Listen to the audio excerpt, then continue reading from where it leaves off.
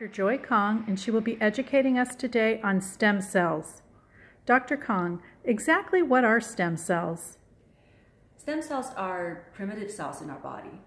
As a human, we actually all started out as a stem cell, which is the fertilized egg.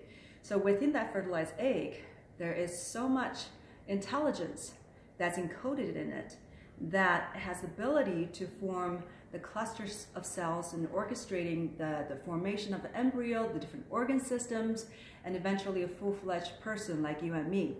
So that's a pretty miraculous process. And if you want to ask me to define what a stem cell is, I would say it's a cell that has the ability to self-replicate and has the ability to differentiate into a more specialized cell. So people don't understand that the stem cells, just like when we started from a fertilized egg, it's very potent, has a lot of potential, and as it goes down the evolutionary pathway, it loses some of its potential. So eventually there will be a stem cell that's in your organ system at different parts of your body. So those are the local stem cells.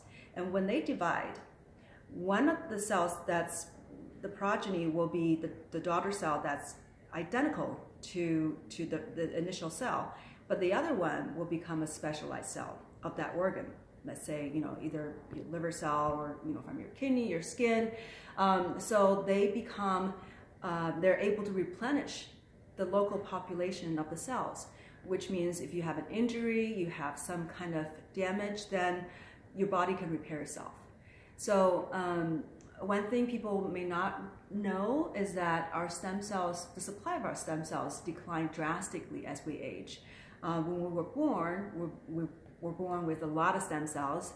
One in about 10,000 cells are stem cells.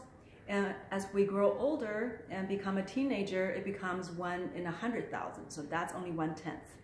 And then as you become a middle-aged person, then it becomes 1 in 400,000. And when you become an 80-year-old, that's only 1 in 2 million. So you can imagine, because there are just not many cells around to be able to replenish and rebuild your damaged tissue, then there's a decline. There's a slow decline as a result. So the regenerative medicine, the goal of it is to help replenish these cells or activate these cells so your body can repair better.